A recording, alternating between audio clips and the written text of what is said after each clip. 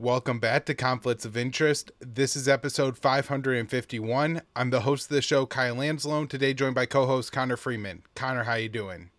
I'm doing well, Kyle. How are you? I'm all right, Connor. We really don't have much good news to talk about on today's show, which is disappointing, but a lot to talk about today. The war state is ramping up to pass the massive war funding bill, the $95 billion monstrosity, and that's just going to give Israel more weapons, and right now they're using them to carry out just awful, horrific crimes against civilians. So all that and more on today's show. Be sure to share the show. It's hosted at the Libertarian Institute. You can follow the show on Twitter at @con_interest. My Twitter handle is at @KyleAnzalone_. And Connor, what's your handle again? At Freeman's Mind 96. That's right. I always want to say some part of that wrong. But anyways, we're hosted and all of our work is published at the Libertarian Institute. We repost the show on the blog at antiwar.com, YouTube, Rumble, and Odysee for the video version of the show. And it's anywhere you can listen to audio podcasts.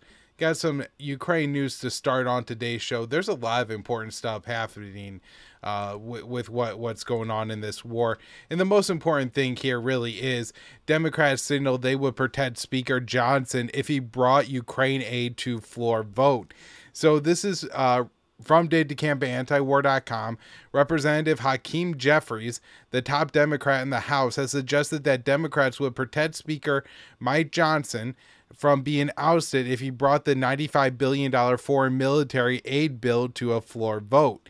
Some Republicans have threatened to oust Johnson as Speaker if he holds a vote on the bill, and it would only take about one GOP member to file the motion to vacate the speakership, which would bring about the vote to oust him. And the gap in Congress is very small, Connor, and so if he needs to get a majority, then, there's only, I think, within 5 or 8 Republicans now that would just have to not vote for him, and without the Democrat support, then, he would be ousted as Speaker. And this is what happened to Representative Kevin McCarthy a couple months ago. Now, it seems to me, Connor, that they don't need the whole Democratic caucus to agree to this, but rather, just the leadership and guarantee 50 to 100 members go along with this scheme. Seems like it would be more than enough to fulfill this plan. So Jeffrey said, it does seem to me, based on informal conversations, that were Speaker Johnson to do the right thing, relieve relative to the meeting, the significant national security needs of the American people by putting it on the floor for an up and down vote, there will be a reasonable number of people in the House Democratic caucus who will take the position that he should not fall as a result. So, Connor, there's a couple things in there. I think the biggest joke, of course, is calling this national security in any way about the American people. It's hard-pressed to actually say this is about the Ukrainian people, who they really tout as being the beneficiaries of this. Of course, it's just going to keep them fighting a little bit longer. So, this is for the benefit of the neocons who think that the ultimate goal in the world has to be to break the Russian state, really, what they're trying to do. And so they think, grinding down the Russian state more on Ukraine is successful. Of course, that's awful to throw the Ukrainians into that meat grinder just to keep it churning, but that's what the neocons want and are willing to do. And of course, as they so gleefully point out to us all the time now, Connor, in an effort to get us to support this war, is that most of the money is going to be spent first in the United States. So they're going to, buy whatever kind of missiles, Stinger missiles, artillery shells, all these kinds of weapons from American-made weapons makers. And they say, this is good jobs in 40 states. And aren't you excited, Connor? This is going to revitalize the American economy. When, William Hartung has done some really good work on, these aren't really good jobs or anything like that. Typically, they're, hard jobs, very labor intensive, but they don't pay particularly well. I think there was a plant in Phoenix where the average salary was like under $40,000 a year. Now this was 2 years ago, so the inflation of the past couple of years might have bumped that up somewhat significantly, but still, we're not talking about like upper middle class jobs in a lot of these places. We're talking about, maybe a job that will keep you in the middle class while breaking your back. And of course, it's, the Nikki Haley's of the world, the Victoria Newlands of the world, who really benefit from this policy, either when they're sitting on the boards of these companies, Raytheon, Boeing, General Dynamics, Lockheed Martin, or when those companies either donate to their congressional campaigns, or donate to their PATs, or donate to their presidential runs, or donate to their think tanks, or whatever they want to call them, where they formulate the plans that say the American people need to give all this aid to Ukraine and Israel. And of course, you know, Connor, you have to wonder if at any point the war in Israel becomes so horrific that maybe that has to get stripped out of this bill, but it doesn't seem to be going forward. Now, we'll talk about some of the horrors that are going on in Gaza next, but first, a couple of stories here on Ukraine. European official says everyone knows there are Western Special Operations Forces in Ukraine. So this Dave DeCamp, antiwar.com. In the wake of French President Macron's statement about Western countries not ruling out sending troops to Ukraine, a European official speaking to the Financial Times pointed out that Western Special Operations Forces are already in the country. Everyone knows there are Western Special Forces in Ukraine. They've just not acknowledged it officially, a senior European defense official said. The discourse leaks revealed that last year, as of March 2023, there were 97 NATO Special Operator soldiers in Ukraine, including 14 American and 50 British troops. The leak confirmed earlier reporting from The Intercept that said the U.S. Special Operations Forces were on the ground, along with CIA operatives. It's unclear if the number of NATO troops inside Ukraine has changed since the Discord leaks, or, you know, potentially their role in their country, or anything like that. But, of course, Connor, that is not a revelation, you know, just that they're special operators of Western countries in Ukraine to our audience. So, you know, the current situation is unclear, but, you know, he is confirming that it's still going on. French officials have insisted that Macron was not talking about sending a large number of troops to fight in Ukraine, suggesting he was talking about training missions. Many NATO members distanced themselves from the remarks and said they weren't planning to send troops, but Macron received support from Lithuania, which said is discussing sending troops for training. And this is a major part of the Ukrainian problem, Connor. It's not just that you know, we talk about the manpower shortage, and a lot of people think that means, you know, they just need to find some young fools to go and stick on the front lines and hold back the Russians. And it's really not that simple, you know, to have any kind of meaningful presence, right? You remember the Bakhmut meat grinder, where they're talking about young men dying every 4 hours. These are barely trained young men. So just throwing more men at the problem isn't what Ukraine wants. They need trained soldiers who can actually fight and hold off the Russians, and so they need trainers. The problem is that they can't ship large number of Ukrainians outside of the country to receive that training, and it takes a long time. And also it's discoordinated, right? The UK is training a handful, the Americans, the French, all these different countries. The trainers probably speak different languages, have different accents, different ways of describing different things. I'm sure this has been an absolutely logistical nightmare for the Ukrainians to try to deal with and to try to coordinate their forces and things like that. And so I'm sure it would be helpful to have French and Lithuanian trainers inside of Ukraine. But Connor, it seems to me that they would just be massive targets for the Russians, and that would be just a real concern to me. Next up here, France rejects U.S. call to give Russian central bank funds to Ukraine. And so, you know, kind of interesting, Connor, that you have these remarks almost offset from each other, where France seems to be the most willing, at least publicly, NATO member state to really push for sending troops into Ukraine. But then you have the French central bank saying no to Janet Yellen's plan to give the $300 billion in frozen Russian central bank funds to Ukraine. The head of the French finance ministry, not the head of the French central bank, said, "We don't think this is legal basis is sufficient.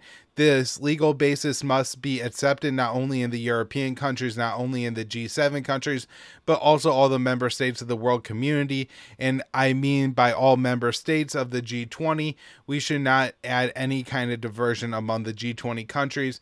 And my guess here is that they're concerned about Asian markets, particularly China and maybe India, could be Brazil, some of these South Americans, South Africa, stuff like that, these countries as well, who may say, well, if you're going to steal the Russian money when they leave it in your markets, if you decide that you no longer like Russia, what happens when you no longer like China or Brazil or one of these other countries? And so this is going to accelerate de-dollarization. There's a good chance that this is actually going to be just another massive own goal on behalf of, what the Americans have tried to do in their economic war against Russia, and just how it has failed time and time again. Next up here, I thought this was interesting. So Senator claims American parts found in Russian weapons. Senator Richard Blumenthal, he's a Democrat from Connecticut and the head of the Permanent Subcommittee on Investigations. And he organized a hearing to present evidence about American components manufactured in the past 2 years being found in Russian weapons. He said, "This folder that he handed me was a powerful indictment of our export control system. I am appalled that American technology breakthroughs are sustaining Russian belligerence." And so I want to make 2 points here, Connor. One, I don't want to endorse what Senator Blumenthal is saying and whatever his sources are saying. I have no way to confirm that this is actually going on. The reasons I want to mention are, one, I'm not sure what kind of propaganda they're going to work about this, but Blumenthal is a pretty prominent anti-Russian American, so I imagine he has something plotted here. But also, so often we hear, Iranian components were found in weapons, and all these other countries' components were found in weapons. And it's really important to notice that when it's an American component that's found in another country's weapon, that's not a sign of something nefarious. That's just, something that happens. They're not going to take action or sanction American companies. I really doubt it. So next up here, Russia claims first Abrams tank kill in Ukraine. Russia's military has, this is from Will Porter at the Libertarian Institute. Russia's military has claimed to have destroyed a U.S. supplied M1 Abrams main battle tank in Ukraine for the first time, with reports stating the multi-million-dollar weapon system was knocked out by a cheaply made suicide drone. The Defense Ministry announced the claims on Tuesday, following a flurry of operations around the city of Advika, which fell to Russian forces earlier this month, following a major Ukrainian pullback.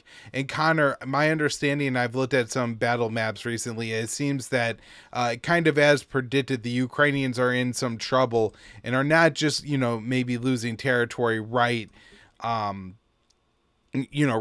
Advika, but in other places as well, that this city was actually fairly important to the front. I know that the mainstream media really attempted to play this down once Russia took the city. Oh, this is a symbolic victory for the Russians. Look how much Putin invested in this and everything. Well, it's turning out not to be just a symbolic victory, but also at least a minor strategic victory as well. All right, next up here, this article I wrote for the Libertarian Institute. Mainstream British journalists demand access to Gaza. So over 50 UK-based journalists who report for mainstream outlets released a letter demanding that Israel allow more reporters into Gaza. Israel has killed over 120 Palestinian journalists and caused a communications blackout in the Strip that has stifled reporting on the scale of destruction in Gaza. Tel Aviv has allowed select members of the corporate press to take guided tours in Gaza. The letter was signed by reporters from Sky News, the BBC, ITV, Channel 4, CNN, ABC, NBC, and CBS. And this was first reported in UK media. The letter states, almost 5 months into the war in Ukraine, foreign reporters are still being denied access to the territory outside of the rare escorted trips with the Israeli military. We urge the government of Israel and Egypt to allow free and unfettered access to all Gaza for foreign media. Some of the few guided trips into Gaza have resulted in embarrassment for Israel. After taking journalists to Al-Shifa Hospital and a cemetery in Gaza, mainstream outlets reported that the Israeli curated evidence did not match the claims put forward by Israeli officials. So the letter adds, there is intense global interest in the events in Gaza, and for now, the only reporting has come from journalists who are already based there. It is vital that local journalists' safety is respected and their efforts are bolstered by the journalism of members of the international media. Overall, the Israeli forces have killed over 120 journalists. Sharif Mansour, the Committee to Protect Journalists, CPJ's Middle East and North Africa program coordinator, said, "The Israeli-Gaza war is the most dangerous situation for journalists we have ever seen, and these figures show them clearly. The Israeli army has killed more journalists in 10 weeks than any other army or entity has in a single year." CPJ found that Israel was responsible for nearly 75% of all journalist deaths worldwide in 2023. More than 3/4 of the 99 journalists and media workers killed worldwide in 2023 died in the Israel-Gaza war, the majority of them Palestinians killed in Israeli attacks on Gaza. The CPJ report concluded the conflict claimed the lives of more journalists in 3 months than has ever been killed in a single country over an entire year. The letter adds, this isn't from CPJ, this is the British journalist, "The need for comprehensive on-the-ground reporting of the conflict is imperative. In under 5 months, the Israeli military operations have decimated the Strip.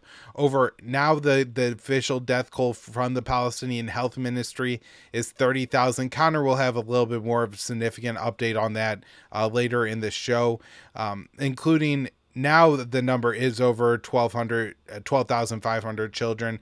Thousands of others are missing. Many are assumed to be dead and buried under the rubble. Additionally, the widespread destruction in Gaza, combined with the restriction on aid, has caused a humanitarian crisis. Several infants are reported to have starved to death over the past week." And Connor, while this letter is nice, it is clearly just too little, too late.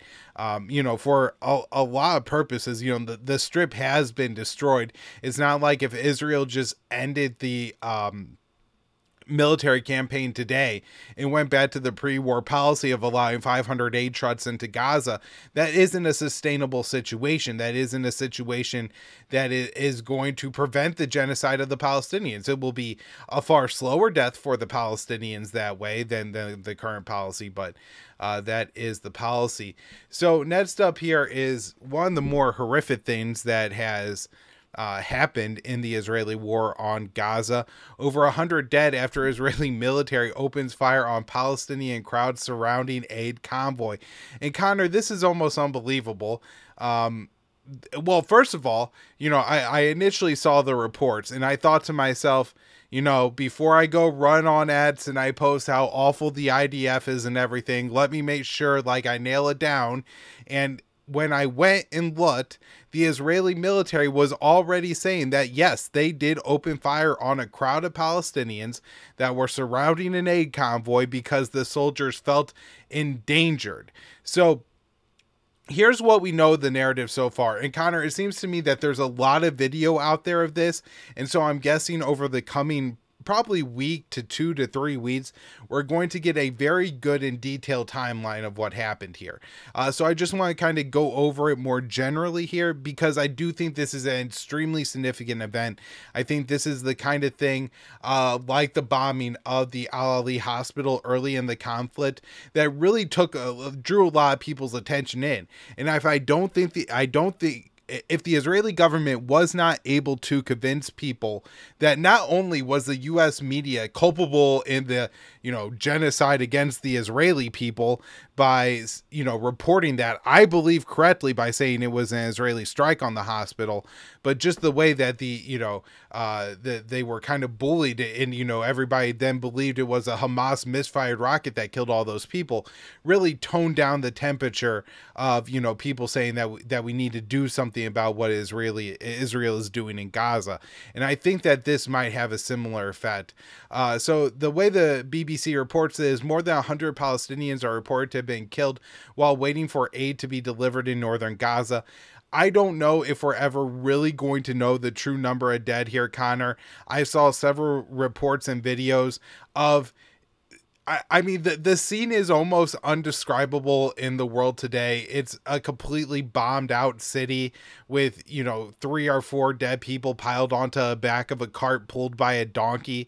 And I think they're trying to bring those bodies somewhere, probably to a morgue, unofficial hospital, some kind of UN facility, somewhere where the Gaza health ministry is operating. So, those deaths get counted and added to the death toll. And so, again, it's probably going to be hard to transport all those bodies and for everybody to be sure of who got killed where. The over 100 number seems pretty widely reported and pretty widely accepted. The only source that seemed to have any dispute for that whatsoever was Axios, who felt the need to describe it as dozens of Palestinians killed. So, from my understanding and from the position of the IDF, they say that there was a mob around this aid convoy, which it does seem to be the case. This is the first aid convoy to reach the northern half of the Gaza Strip in, I think, nearly a month at this point. People are starving to death, and so people started jumping on the aid convoy. For whatever reason, it may be that soldiers felt endangered. It may be that the soldiers just want to carry out the genocide. I don't know. The soldiers certainly opened fire. The IDF admits the soldiers opened fire and killed at least 10 of the Palestinians with gunshot wounds. They also say they shot people intentionally in the legs. And I saw videos of quite a few people with gunshot wounds to the legs here. So the hundreds of wounded made sense. Now, the IDF wants to portray this as 10 people were killed by the IDF, but hundreds were killed by essentially the mob and the Palestinian criminals that caused the trampling event. This is completely absurd and the stupidest thing I've ever heard, Connor. If there was like a parade or something happening in the US, right, and there was a shootout and the two people shooting at each other cause other people to get trampled to death, nobody would look at the police and say, you should have had this under control better. They would, blame the two people who had the shootout and cause, the trampling situation to occur. And so for the Israeli military to try to blame the Palestinians here is just sick. And the fact that they thought they could get away with it, they actually published videos of this, like drone footage of this, claiming that it showed their narrative was correct. And I think people are just going to find it completely sick and disgusting that the IDF did this. Then there are also reports that tank shells, and certainly if you look at the damage done around, it looks more significant than gunfire. Now, the only reason I don't feel comfortable saying that, this seems to be that the tank shells really did hit it. It's just there's so much extensive damage done to the Gaza Strip.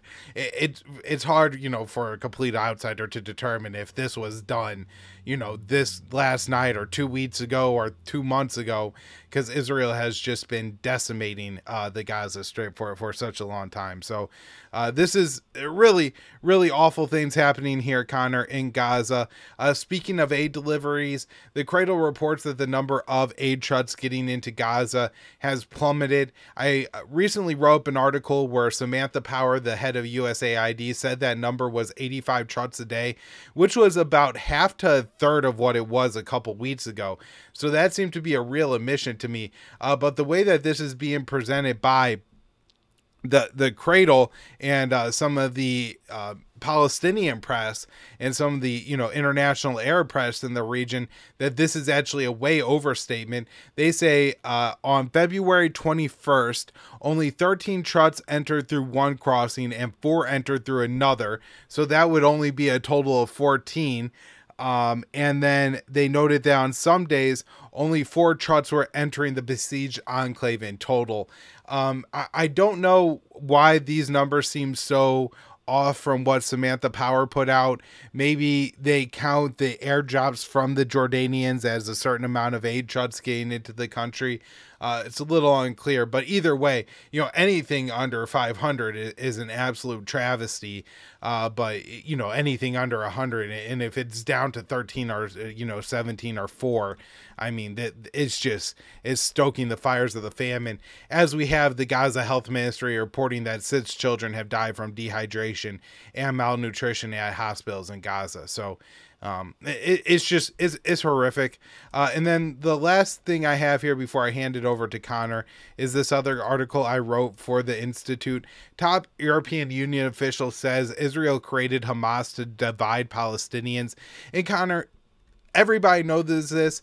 I don't have to really go through all this on the show because you wrote such a good article with Scott Horton on this that everybody should go read. However, when Joseph Borrell says this, it makes it harder to just declare that you're an anti-Semite, right? This is the High Representative of the European Union of Foreign Affairs and Security Policy, Joseph Borrell. He's somebody who led the negotiations between the European Union and Iran trying to restore the nuclear deal. I'm not saying that he's like a good man or anything by those means, but he's an establishment man. He represents the establishment European foreign policy, and he is saying right here that, it is unquestionable reality that Israel has bet on dividing the Palestinians, creating a force to oppose Fatah. And this is and he actually said something similar last month. I think I might have covered it on the show then. He said, "We believe that a two-state solution must be imposed from the outside to bring peace. Although I insist Israel is reaffirming its refusal of this solution, and to prevent they have gone as far as to create Hamas themselves.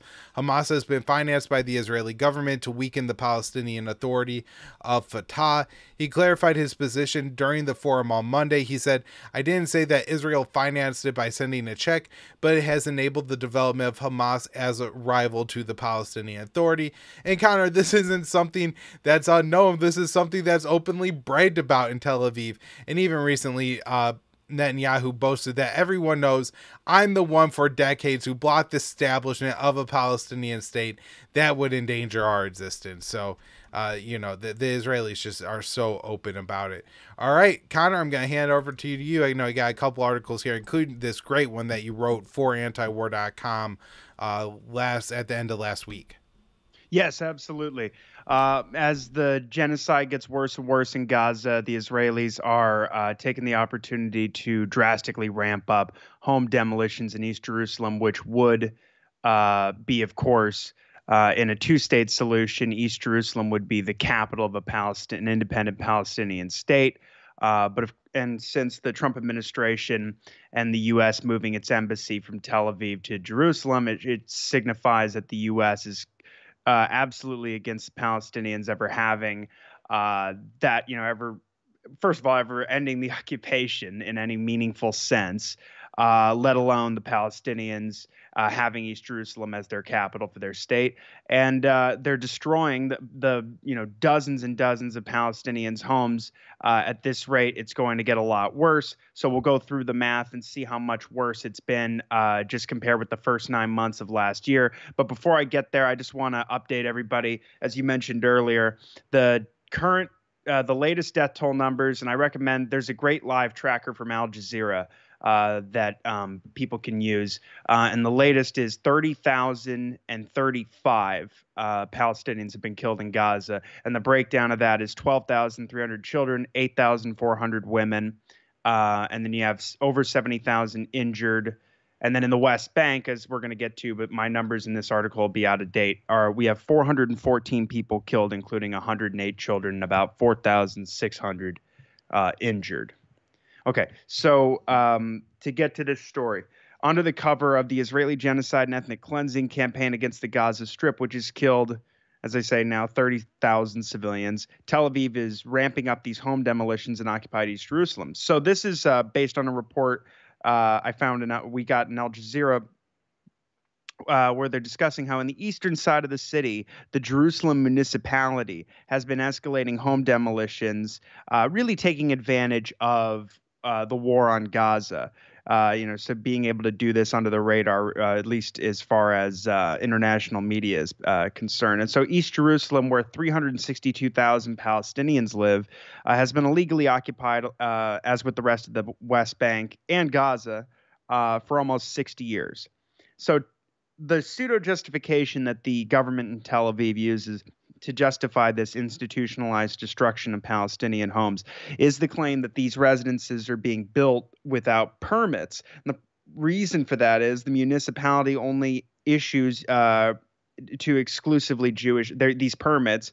They usually only issue them to exclusively Jewish neighborhoods. And therefore, Palestinians are left without options and have to build their homes in the absence of these permits. So about 28% of their East Jerusalem homes have been deemed illegal. Municipal elections are also going to be held at the end of the month. And so, in a bid to appeal to these Jewish constituencies, activists, fear candidates are demanding more Palestinian homes be bulldozed. So, the far right deputy mayor of Jerusalem, for instance, his name is Aryeh King. He's running for mayor, and he's calling to prevent Palestinians from building homes in order to maintain Jewish demographic dominance over the indigenous population, the Palestinian Muslims and Christians. So, King has previously referred to Palestinians as subhuman.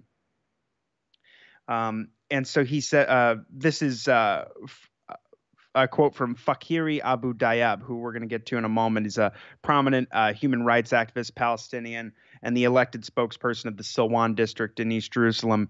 And his home was recently bulldozed, and now his kids and his grandkids are homeless. But his quote in reference to this current deputy mayor is that if King does become the next mayor in the coming elections, the situation will become quite difficult. He's openly threatened to demolish Palestinian homes and kill Palestinians.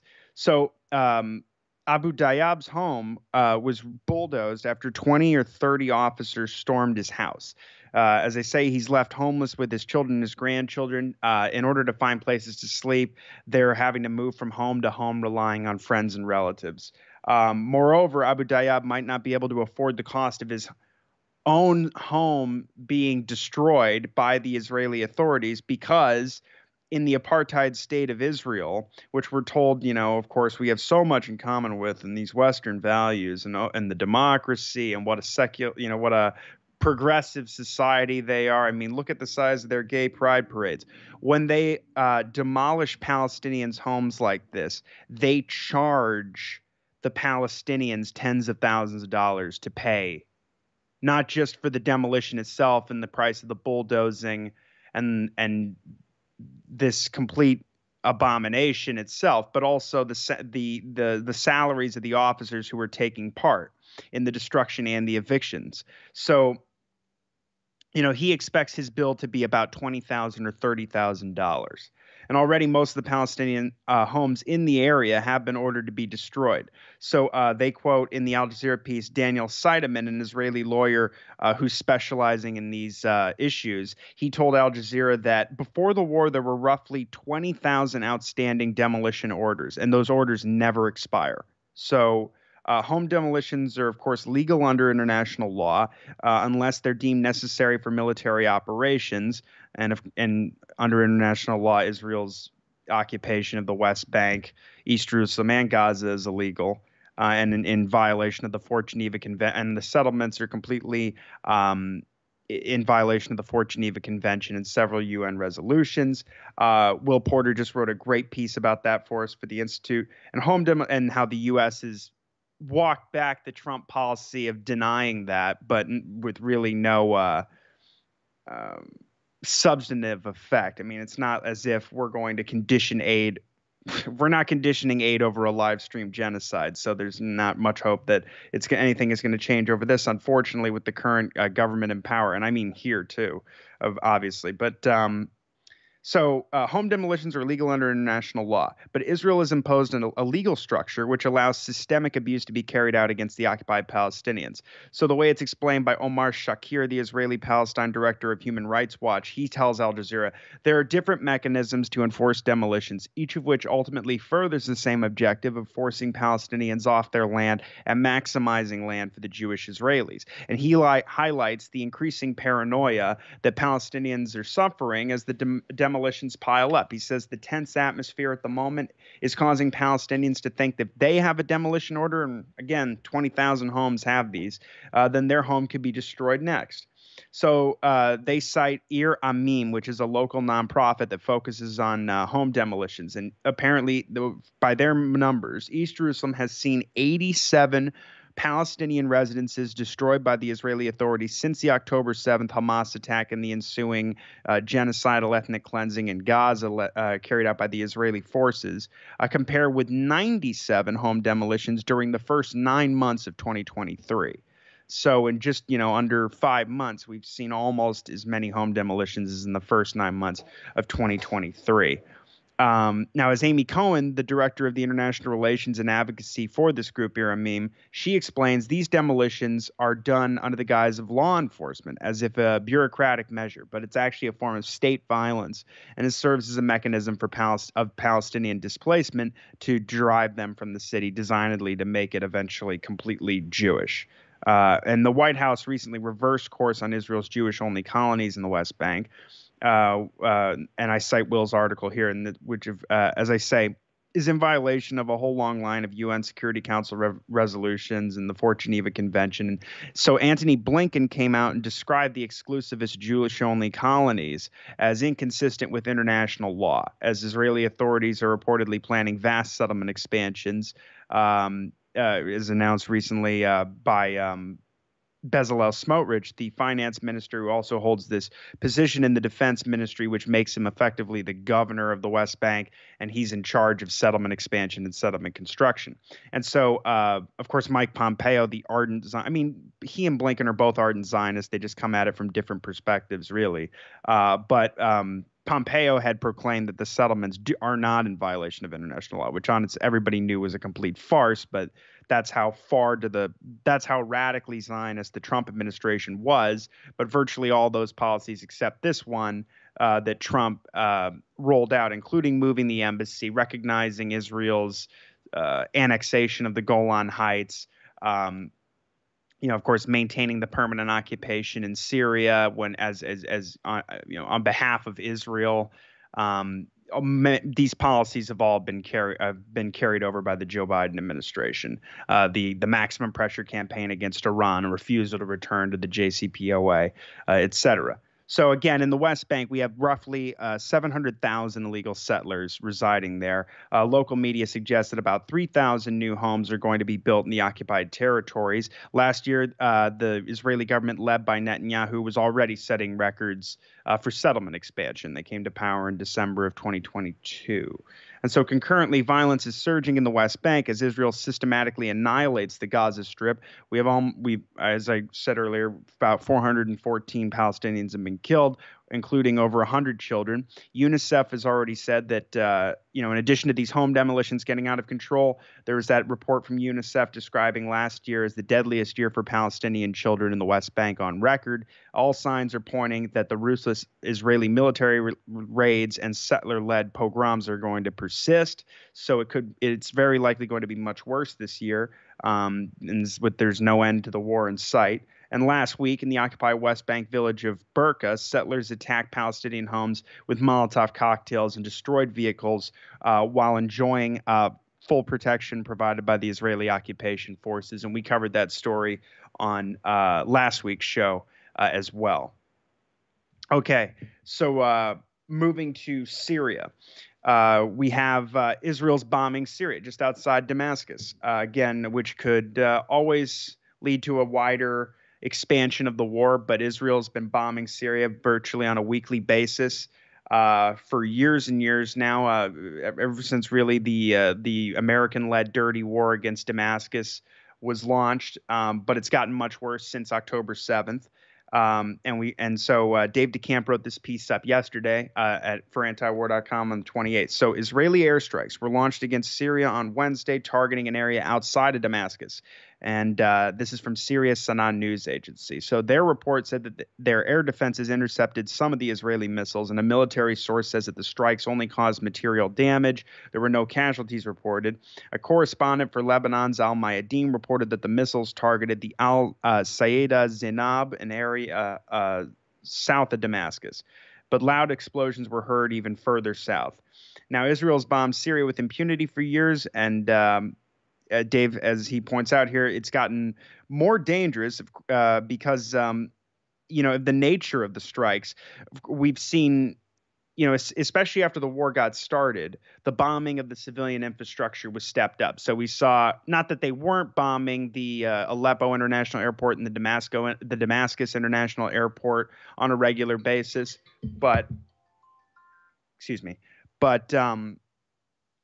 those attacks were stepped up quite significantly. And then we've seen, of course, several IRGC officers and members killed in these recent strikes. And over the past few months, that, of course, leads to this situation where we could get into a much wider war. We've seen several assassinations in Lebanon and in Syria carried out by the Israelis, which could trigger an escalation with Iran. And, no doubt that would drag the United States into a fight with Iran. And that could be exactly what Netanyahu is looking for. But so far, it hasn't happened. The Iranians have been very restrained in their responses to American and Israeli provocations.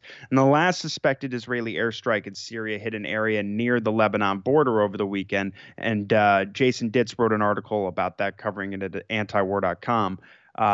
Where 3 Hezbollah members were killed. Before that, an Israeli airstrike hit a residential building in Damascus where at least 2 people were killed. Now, Israel also continues to launch attacks in Lebanon. These airstrikes, as the risk of a full-blown war with Hezbollah grows. And then we're going to get into this more in the next story. But Hezbollah said, of course, as Kyle covered on the previous show, that they would stop firing on northern Israel if a ceasefire is reached between Hamas and the Israelis. But Israel has already said, as Jason covered over the weekend, Yoav Gallant, the defense minister, is basically declaring that if there is a ceasefire with Hamas, we're just going to step up the war with Hezbollah independently. And again, the American Congress and the executive branch are specifically spending $14 additional billion beyond the normal $3.8 billion American taxpayers are forced to fork over to this apartheid state every year, because they need to be prepared for a multi-front war. And that could mean Hezbollah, whether there's going to be some kind of further conflict with the Syrian Arab Army or the Iranian and Hezbollah forces in Syria. Certainly, the continuing war in Gaza, the assault on Rafah, which is coming, which is some estimates are saying that we could see 100,000 people killed and injured as a result of that. It could be worse. I mean. And of course, there's going to be, we've seen Israel bomb Iraq in the last few years, going after the Shiite militias there as well. So who knows how far this war is going to expand. That doesn't seem to be really the concern of Congress, just that they have the weapons to do it. And I mean, it's just absolutely shameful. Now, this next story is really interesting. So the Houthis are saying they're going to reassess their Red Sea attacks if Israel's onslaught in Gaza ends. And again, this gets to the point where the Americans and the Israelis are the ones who are insistent on continuing this war. And it's very obvious that the U.S. needs to use its leverage with Israel in order to prevent the chances of a absolutely catastrophic regional war breaking out, and let alone ending this genocide, or at least U.S. support for it. So a spokesman for the Houthis, and this is again from Dave DeCamp at antiwar.com from yesterday, the 28th. Now, a spokesman for the Houthis has reaffirmed to Reuters what they've been saying this whole time, that the group's attacks on commercial shipping in the Red Sea and the Gulf of Aden will only be reassessed if Israel's brutal campaign in Gaza comes to an end. So Mohammed Abdul Salam, the Houthi spokesman, says, quote, "There will be no halt to any operations that help the Palestinian people except when the Israeli aggression on Gaza and the siege stops." So a ceasefire in Gaza would bring regional calm, as Hezbollah has also made clear that they will stop launching rocket attacks against targets in northern Israel if Hamas and Israel agree to a truce. However, Israeli Defense Minister Yoav Gallant has threatened that a ceasefire in Gaza only means an Israeli escalation against Hezbollah in southern Lebanon. So during the 7-day ceasefire in November, which facilitated the exchange of more than 100 hostages and prisoners on both sides, there was a calm along the Lebanon-Israel border, and Houthi attacks on shipping largely subsided. So U.S. officials recently told CNN that they believe a new ceasefire would likely bring an end to the Houthi attacks against Israeli-linked shipping. And, since the Americans and the Brits started bombing Yemen instead of holding Israel accountable, the attacks on American and British linked shipping as well. And so the Houthis, again officially known as Ansar Allah, have been clear that since they started these attacks against Israeli-linked shipping, the only way it was ever going to stop is if the siege was lifted, humanitarian aid was allowed to flow into the Gaza Strip unimpeded, and the bombing and the assault against Gaza was ended. So instead of pressuring Israel to agree to a ceasefire, we have London and Washington launching a new bombing campaign against the Houthis in January, which only makes the situation worse. Predictably, the Houthis respond by targeting American and British commercial shipping, and they've successfully hit several vessels. So the U.S. and the U.K. have launched 4 major rounds of airstrikes, but the U.S. has been launching unilateral airstrikes on a near daily basis against Yemen, the poorest country in the Middle East. So President Biden launched the new war without authorization from Congress. Senators are grilling the Biden, the White House officials on Tuesday over the lack of authorization, and they said the president has no authority to claim self-defense under Article 2 of the Constitution, since the campaign was launched in defense of foreign ships, not American ships. So we have even Senator Tim Kaine, the Democrat, former running mate of Hillary Clinton, from Virginia, saying Article 2 self-defense means you can defend U.S. personnel, you can defend U.S. military assets, you probably can defend U.S. commercial ships, he says, but the defense of other nations' commercial ships in no way, and it's not even close, that's not self-defense, he says. So, as is always important to point out, the U.S. backed a Saudi and United Arab Emirates-led coalition against the Houthis in this brutal war from 2015 to 2022, which killed. This is a very likely a low estimate, and it's years old now. But the UN estimated that by the end of 2021, 377,000 people had been killed, and the vast majority of those are babies and children under 5 who were starved to death and killed by deprivation or disease as a result of a full air, land, and sea blockade put under Yemen, imposed on Yemen, supported by the U.S., and of course the just leveling of every kind of life-sustaining civilian infrastructure you can think of. And so during that time, the Houthis, they only became more powerful as a formidable fighting force, and they developed missile and drone technology that gave them the ability to hit Saudi oil infrastructure and UAE oil infrastructure. So, and because of that, they had more leverage. And there's been a ceasefire that's held relatively well since April of 2022, but new American sanctions against the group are now blocking the implementation of a peace deal, and that is desperately needed for these poor people who have been suffering for so long. But it's very obvious that this administration and this Congress have absolutely no problem being covered in blood. So this next story is from The Cradle. I thought this was interesting. This is about Hamas's response to Biden's sort of perceived gaffe of speaking too early about when he expects there to be a ceasefire, a temporary ceasefire, based on the Paris talks that have been ongoing. And so, they're accusing him of engaging in psychological warfare. So here we have Biden eating ice cream with Seth Meyers, one of the late night hacks. He was also protested by some Jewish anti-Zionist groups, and who apparently did a pretty good job of taking over 30 Rockefeller Plaza and making it uncomfortable for Genocide Joe.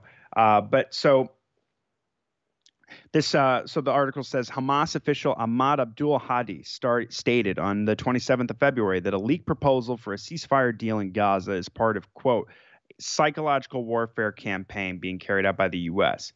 So details of the alleged proposal were leaked to Reuters on Monday, the same day that Joe Biden said he hoped a ceasefire agreement between Israel and Hamas could be reached by next Monday, the March 4th. So he says, my national security advisor tells me they're close. They're close. They're not done yet. My hope is by next Monday we'll have a ceasefire. And Biden was eating ice cream while he said this, of course. And so he claimed this during an appearance with Myers. And Abdul Hadi, the Hamas representative in Lebanon, stated that the resistance movement is not satisfied with the proposal, and they will not compromise on any of their demands, particularly, quote, on a ceasefire and reaching an honorable, serious deal. And so, of course, this is where the problems come in, because Israel is never an honest broker in negotiations with Palestinians anyway, but especially something like this. So Hamas is just seeking a permanent end to the war. They want to see the release of thousands of Palestinian prisoners, political prisoners, locked up in Israeli jails. Israel is seeking the release of 136 captives still held by Hamas in Gaza, and a temporary ceasefire that would allow it. Ostensibly they're trying to get the hostages back. And they want a temporary ceasefire, which would allow them to then go back to Rafah, where we have about 1.5 million Palestinians packed in these tents out in the rain and the mud, out on the streets with no food and water or medicine. They still want to go in there and genocide those people, and just kill them by the thousands and tens of thousands. They're just saying they would, the idea. I guess the administration and the Israelis potentially may be willing to wait a few weeks before they do that. So what the Hamas spokesman is saying, we are open to any ideas posed by mediators, but we're also keen on preserving our key demands. So he told Al-Mayadeen, he says that Israel is, quote, seeking to hold Hamas accountable for any later failures in the talks. So they're planning to use this as an excuse to pave the way for the invasion of Rafah. And he says the leaks were not part of the Paris negotiations, but a U.S. and Israeli attempt to give the public an illusion that Hamas had approved of them. And he reiterated that, quote, everything being shared is not serious. This is a ploy to maneuver and press on the resistance. So the proposal leaked to Reuters outlines plans for a 40-day truce during which Hamas would free around 40 hostages, including female soldiers, those under 19 or over 50 years old, and the sick, in return for about 400 Palestinians held captive in Israel, leaving thousands behind Israeli bars. Of course. And so Israel would withdraw their troops from the populated areas of Gaza, supposedly, and displaced Gaza residents, excluding men of fighting age, would be permitted to return to their homes. Israel would be required to allow additional humanitarian aid to enter Gaza, as hundreds of thousands of Palestinians in the Strip are starving to death or on the verge of starvation. So Palestinian Islamic Jihad also responded to the leaked Paris proposal. They said the leaks are an attempt to pressure the Palestinians and incite them against the resistance. They are pushing for a ceasefire before Ramadan in anticipation of what might happen in Al-Quds. The Israelis are always going, as we've covered before, around this time of year, every year, the Israelis go to the Al-Aqsa Mosque, and absolutely the third holiest site in all of Islam during Ramadan, and just on camera every year, absolutely just brutalize men, women, children, the elderly, beat the hell out of them. They go in and they desecrate all the holy sites. They attack them with sound bombs and flashbangs and rubber-coated bullets, shooting people in the eyes, and all kinds of horrible things. And when this happens over the last few years, it always stokes tensions with the militant groups, the resistance factions in Gaza.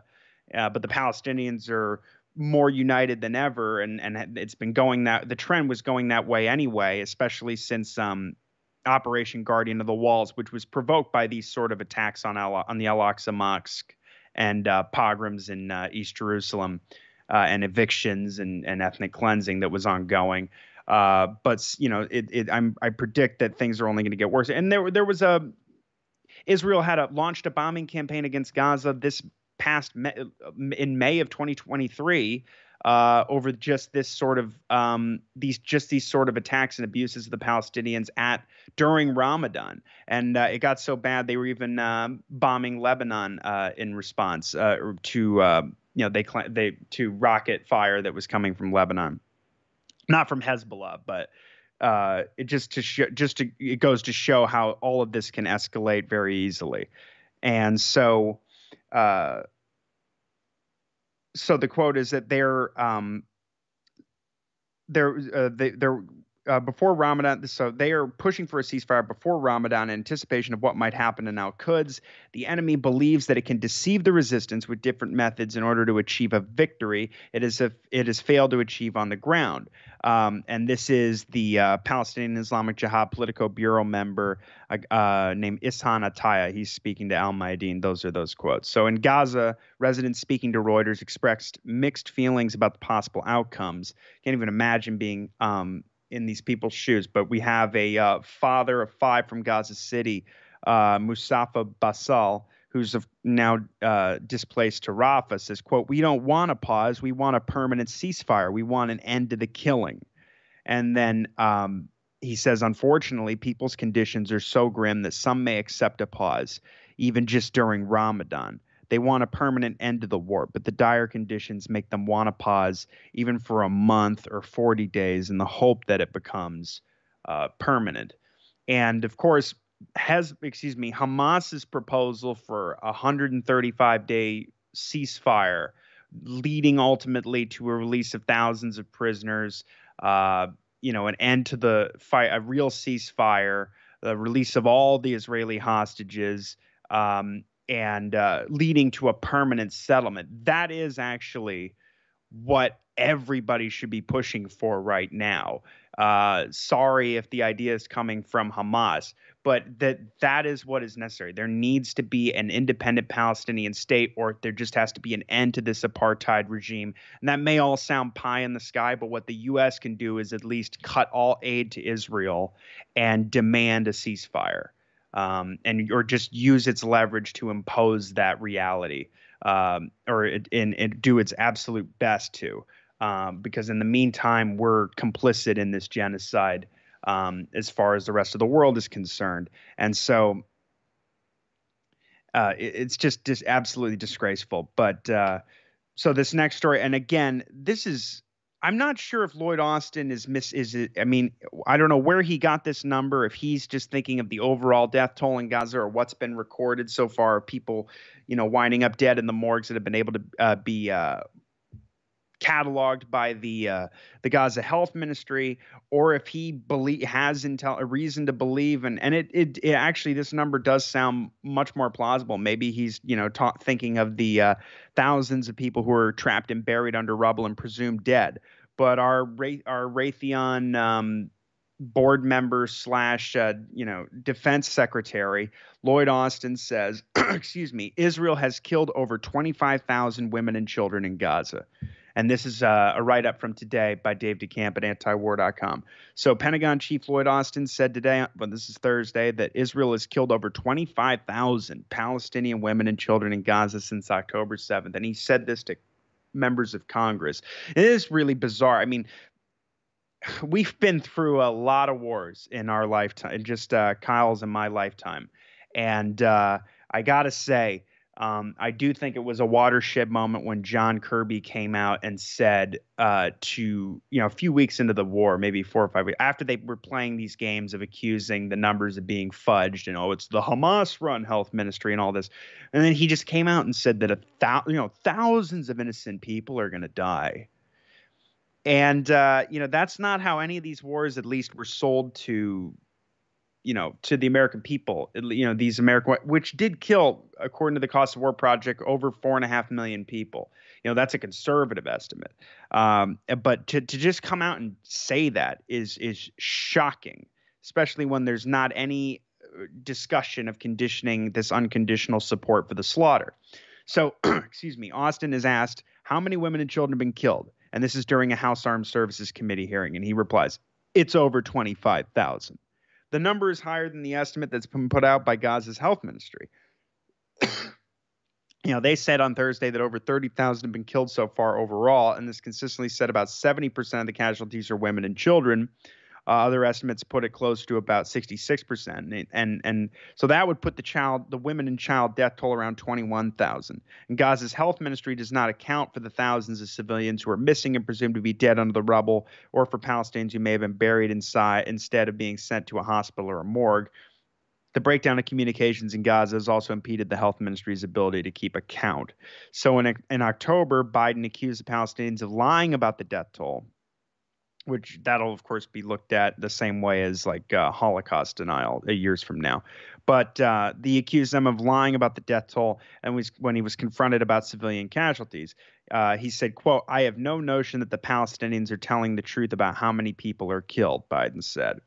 Now, but a few weeks later, we have Barbara Leaf, the Assistant Secretary of State for Near Eastern Affairs, who acknowledged that the Gaza's health ministry numbers have always been reliable, and she said that the true death toll is likely higher than what they're reporting, which is obvious to anybody. But it's important that she said that. So Israeli media reports have also said that Israeli military officials believe the health ministry's numbers are close to accurate as well. So Austin as I said earlier, the former Raytheon board member, he also said the U.S. has provided Israel with 21,000 munitions since October 7th to support the massacre, which does not include the American-provided bombs that Israel was already armed with, as they receive nearly $4 billion in military aid from the U.S. each year.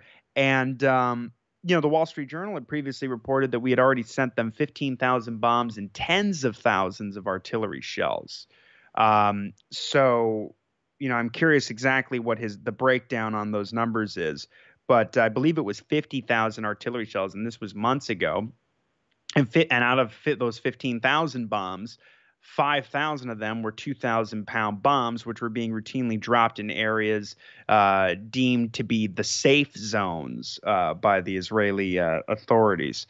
And so, despite the massive civilian casualty rate and the International Court of Justice ruling that it's plausible Israel is committing genocide in Gaza, the U.S. continues to provide this unconditional military support and political cover.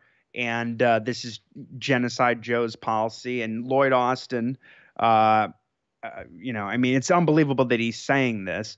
And I'd like to go and watch the actual clips and see what the reactions were from members of Congress. But as we've seen already, and we've covered a few times now, there are members of Congress who are just as sadistic as a lot of these Israeli officials that we see inciting genocide. The same kinds of quotes we saw in the South African case made against Israel at the International Court of Justice.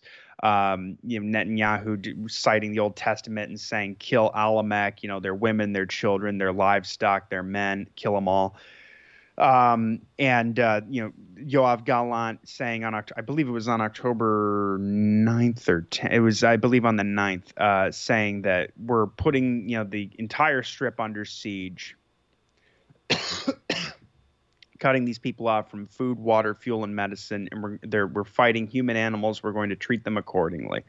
And at this point, it does look like still at least tens of thousands of more people are going to die, and they're going to push through with this ethnic cleansing campaign and get as many people as they can into Egypt, and in the meantime make Gaza completely uninhabitable. I mean, Rafah is really the last city that hasn't been destroyed and annihilated, and the plan is already they're running this major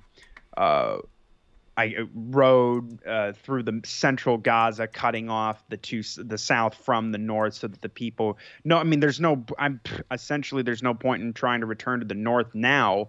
But of course, all that land belongs to the Palestinians, and so even under what has been understood to be a potential two-state solution for decades, so they're stealing that. They're gonna prevent people from returning to the north to ever try and rebuild.